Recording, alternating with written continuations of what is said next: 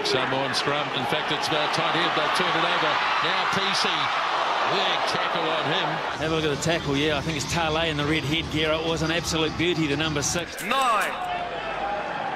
Petrie. And nobody home. Shakirov allows the ball to bounce. Grashev back to his halfback. Oh, and a smashing hit. That's another big hit coming in from the lock, Hayden Smith. And a copybook tackle too. 8. A heap of pressure for USA to deal with. And another ball down the right, a no-look ball, Earls. Todd Cleaver, the captain, big shot, ball and all. 7. Have a look at it as Cooper goes into Redden, bounces out and wide. And Carney just on the reflex, really, certainly high. 6. Let's have a look at this. Woodcock running freely with the ball. Oh, head clash. Yeah. Oh, right there. Oh.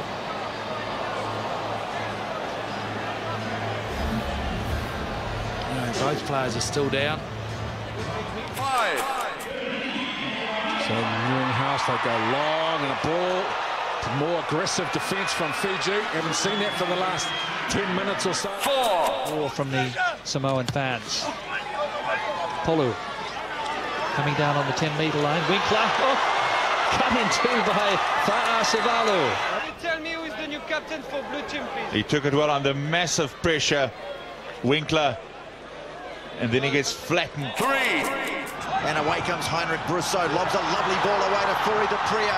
Oh, smashed in the tackle by Nalunga. The left wing of de Pria gets going. Ngani can't find him. Bang! Hello. 2. And here's Kotzer. And important here to keep the ball in hand, and Kotzer does just that. Oh, but he should have passed it. He's been smashed by Williams with their arms in the tackle. No, I don't think there was. 1. Grashev again. And Yushkin clearing it here. Numbers for the Italians. They needed to go through the hands there. Yeah, so Donk hits him on the head and smash. Oh, I didn't see that. Well picked. So he's most probably relaxing a little bit because he's just been hit by the ball, and he never saw that shoulder coming, did he, from Ongaro? And he is sore. Oh, that looks like it's got him right in the sternum, and Yeah, that's not pleasant. Be very, very sore, actually.